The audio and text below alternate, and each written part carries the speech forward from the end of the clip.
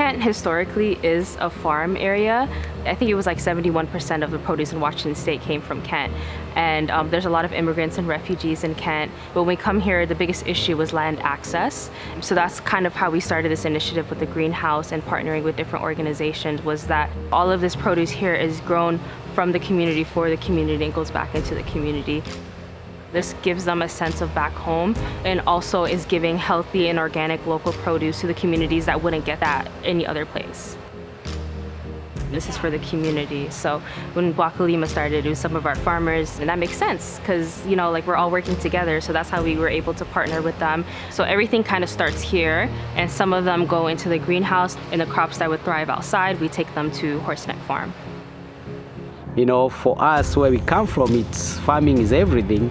You connect back to the roots of the soil. It's a therapy. And you know, food is a very common language, you know, which brings people together. That's when you start having conversation. Also, food, it's a medicine itself, you know, it's bring healing. We're always open to collaboration. We do FareStart, like bringing our fresh produce to their mobile markets. They're definitely a staple partner in everything that we do here, just like Wakulima and Living Well Can. We're all here working together to have healthy and fresh produce to the community.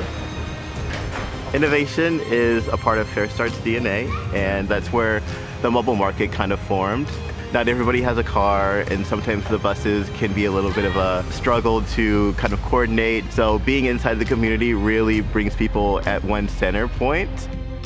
The mission of this project is to provide resources to communities that are facing transportation, food insecurity barriers, and all of this is really possible through our friends and partners at Living Well Kent and Wakulima.